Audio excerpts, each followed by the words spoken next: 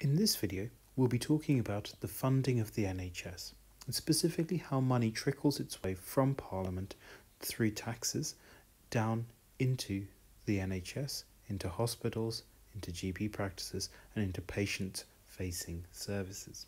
It's really important to understand just the magnitude of the money that's spent on the NHS, but also how, when you actually look at how it trickles down to the patient itself, it works out to be quite small. Now, if you look at the total amount of money that's taken in taxes, and then that which is allocated to the Department of Health and Social Care, which basically funds the NHS, it works out to be about £130 billion. It should be noted that this is slightly different to the values that are given on the government website. This particular value of 130 billion is taken for the year of 2018 to 19 and is based on a King's Fund analysis, which takes into account some of the money that doesn't necessarily make its way to the NHS, which is why the government values of 160 billion are slightly higher than what the King's Fund uses. Now, £130 billion sounds like a huge amount, but it works out to be about roughly £2,300 per person. So you can see that it's a relative bargain running the NHS. Now, the Department of Health and Social Care is a Whitehall Parliament-based department, and it is through this that the money gets filtered down to the NHS. Immediately, the money gets divided into two parts.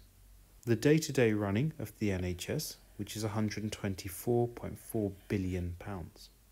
But also, they spend about £6 billion every year on capital. Now, what capital means is this is the buildings and the land that the NHS has, and also the rent on different bits and pieces that are required just from the infrastructure perspective of the NHS.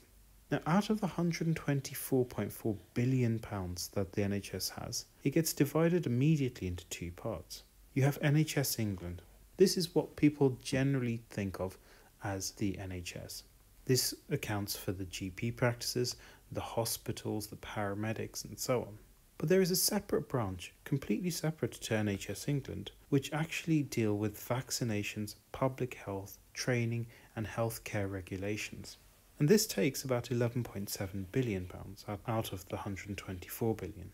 So all of the things that we traditionally see as NHS is encompassed within the £112 billion. So you can see that already it's whittled down quite a lot from the £130 billion total. So how does Nhs England use this £112.7 billion? Well, again, it divides it up into two parts. It thinks about national spending and local spending. In terms of national spending, what it does is it divides it into a fund, and it's a fund that can fund things like rare cancer treatments and rare treatments of diseases that there's only maybe a few that you see in the country. So if you were to just rely on local authorities funding it, they wouldn't have enough money to be able to fund these things. So the NHS takes a separate fund, and for cancer, for example, it is called the Cancer Fund. And this funds things that are very rare, that are very difficult to treat, and that individual CCGs or the local authority areas aren't necessarily willing to pay for. It also has a slush fund for service providers and for CCGs. This is for additional money if they need it, and also for money if they're getting into trouble with certain bits. And that takes out £28.2 billion, which leaves about 84 to 85 billion pounds that then gets funneled into hospitals, GPs, mental health services, and other things. So this is really the front face of the NHS. And the way in which Nhs England allocates this 85 billion pounds is that it looks at each different area, and the whole of the country is divided up into different areas called CCGs, or Clinical Commissioning Groups. These specific clinical commissioning groups are basically areas of the country, and each of these areas have very different amounts of disease, very different populations, different numbers of people in the population, and different amounts of disease within that population. So, through complicated formulae, the Nhs England gives each of the local CCGs a different cut of that 85 billion. And that cut depends upon the healthcare needs of that particular area. So let's look at two different examples. Here, this is a summary for the 2018 spending at South Lancaster CCG. You can see that they had a total of £169.4 million.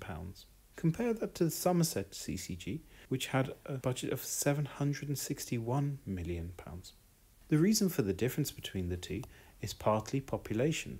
Somerset has a much bigger population than South Lancaster, but also the complex healthcare needs of the two different populations are very different, and so they need more or less money depending upon that.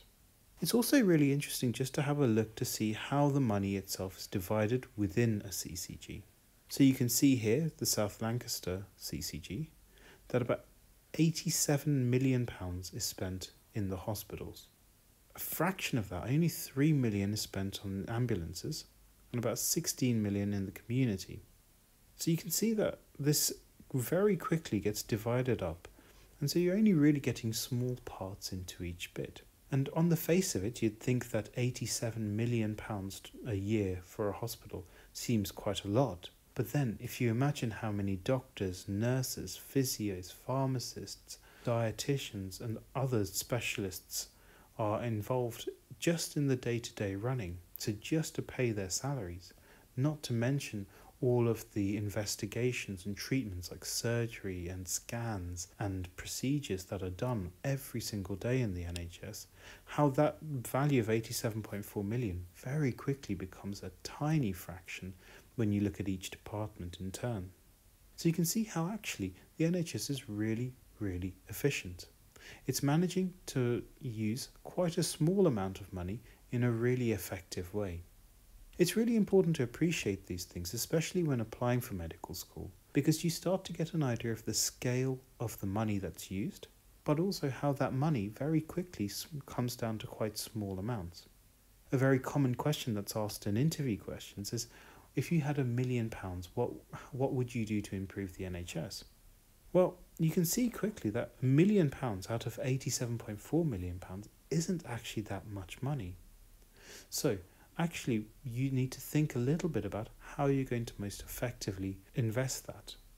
And you can see how potentially, if you find that lots of patients are waiting long periods of time to come into hospital because the ambulance service is overstretched, and that's causing them to become more and more unwell, and therefore be very unwell when they come to hospital, needing much longer hospital stays, rather than spending the money in the A&E departments, you might say, well, 1 million out of 3.3 million, that's a third of the money you can invest into the ambulance service, which may well mean that people get into hospital earlier and therefore get treated earlier and therefore don't require the long hospital stays that they would need if they'd come into hospital later. So you can start to give a bit more of a nuanced answer to those sorts of questions. And it's only possible to do that by actually really looking at the amount of money that different CCGs spend, but also appreciating that there are big differences between CCGs and therefore patient populations.